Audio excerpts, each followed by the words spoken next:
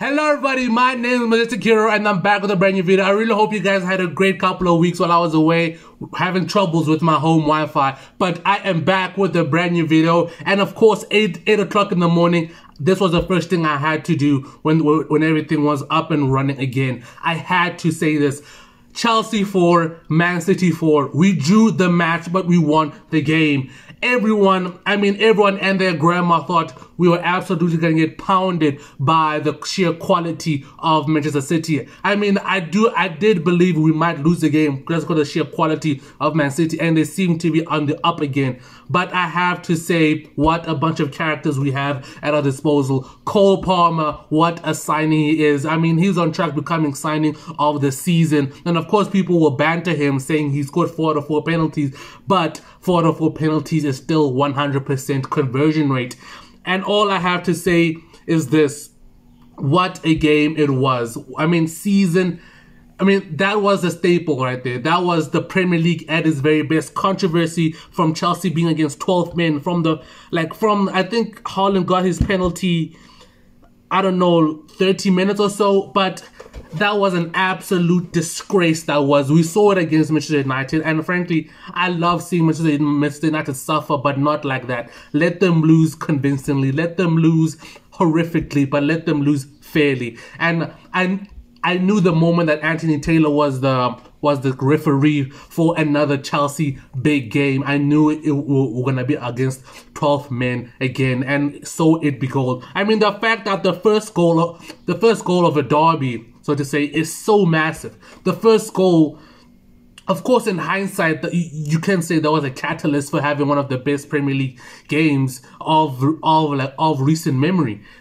But the first game of such a magnitude of a game is absolutely critical. It's absolutely, it can galvanize a team. It can galvanize a team to an extraordinary rate. But for Anthony Taylor to give that on Marco Cucurella when Haaland started that was absolutely disgusting. I was disgusted.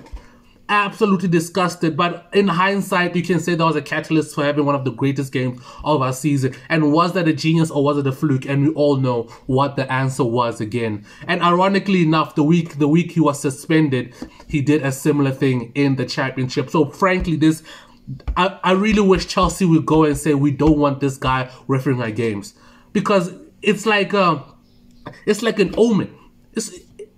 It isn't even an omen, because we know what's going to happen, and it keeps on happening and happening and happening. And I'm telling you, man, Chelsea versus Liverpool at Anfield, Anthony Taylor's going to be the ref again.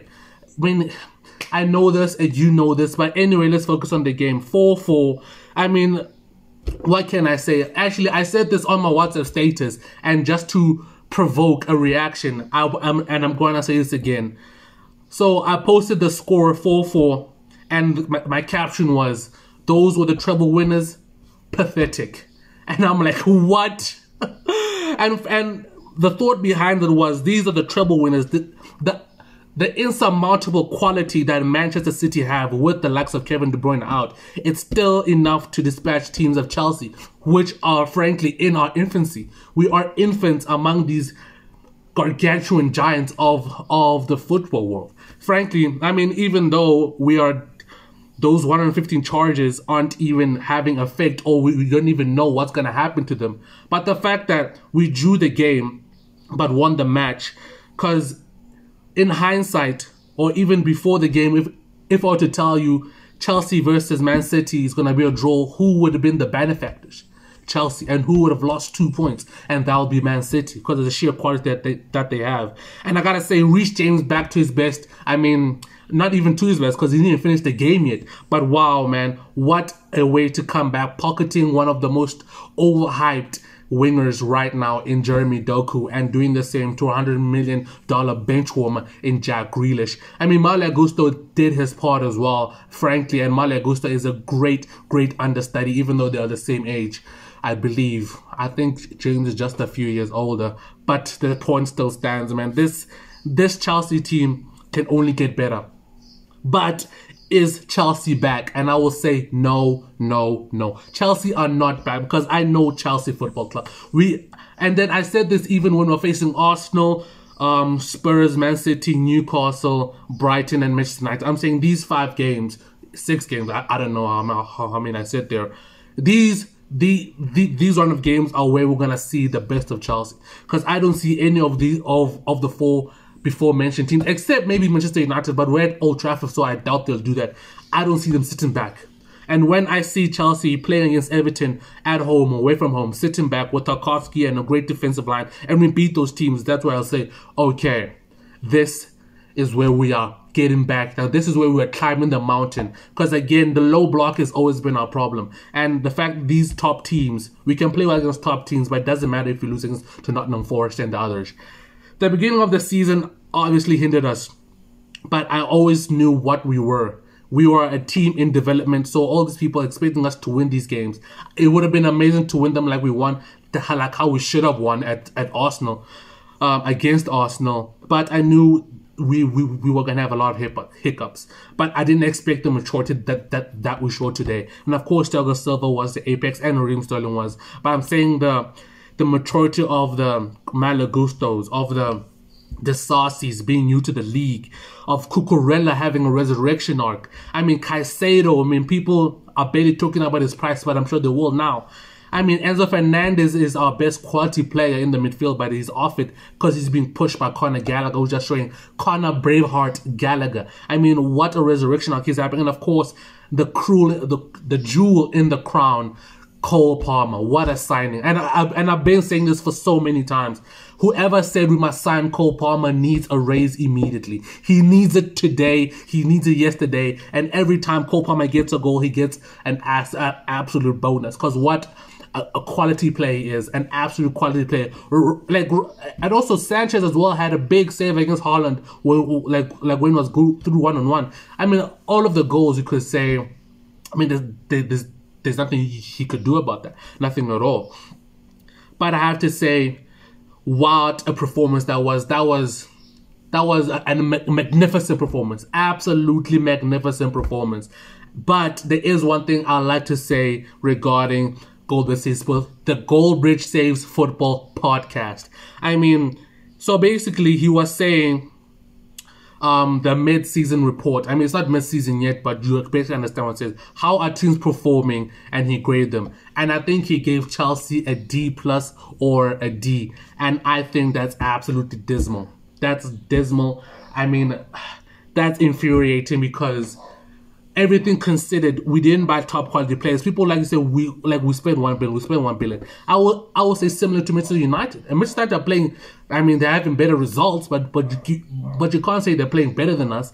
We create chances. We don't have a striker, and that's our own detriment. But when you look at all the things we have, damn it. But if you look at everything we have at our disposal, we bought kids, we bought babies, we bought infants, and we're expecting them to grow into men.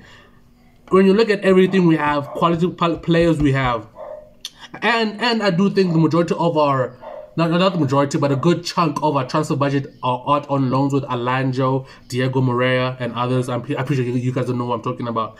But to give us a D is absolutely superbly harsh, especially based on recency form. We haven't lost to a top 4 team, a last season top 4 team, or even a traditional top 4 team.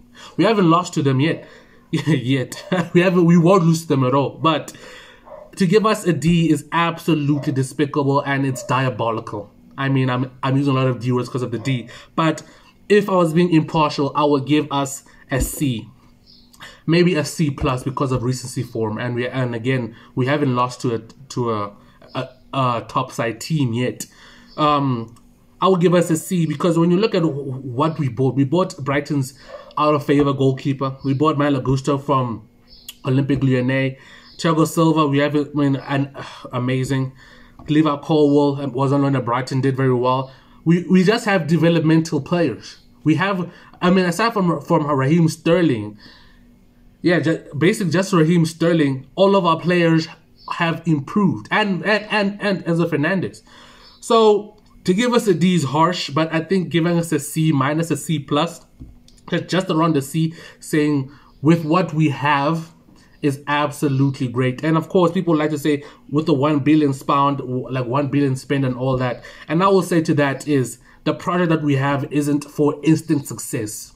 It isn't for instant success. It's for success over 10 years, but basically after 2 years. That's what the plan is, and you can see that with how we buy and how we and what we sell and what we don't buy. So I think if you're a Chelsea fan and you understand the Chelsea situation, you will be more lenient to how you're gonna grade Chelsea so far. But of course, when you're looking outside, looking at just the basic facts, 1 billion spent, I mean 10th in the league, then I can understand why you would give us a D, but I wouldn't do that personally. And to wrap up this video, I would like to say Goldbridge Stand will be back hopefully today, so I can do a double upload on this monumental day that I can finally upload again. I really hope I can do that, but we'll have to wait and see, because I think I'm 3 episodes behind. So I'm gonna have to binge, I'm gonna have to watch it methodically and analyze every piece of nonsense Goldbridge will have to say, as we know he would. But I do expect we had a dismal end to the season, because I think the last video was the West Ham 3-0, and that was the second last episode of the season, I think, depending on the games we had left. But I did see we had a league final, FA Cup final against Liverpool. So obviously I do think we got demolished, because Liverpool are absolute behemoths of a team, and they play Gengen style football. Yeah, but that will all be taken apart and dissected when I catch up on the Goldbridge AFC career mode.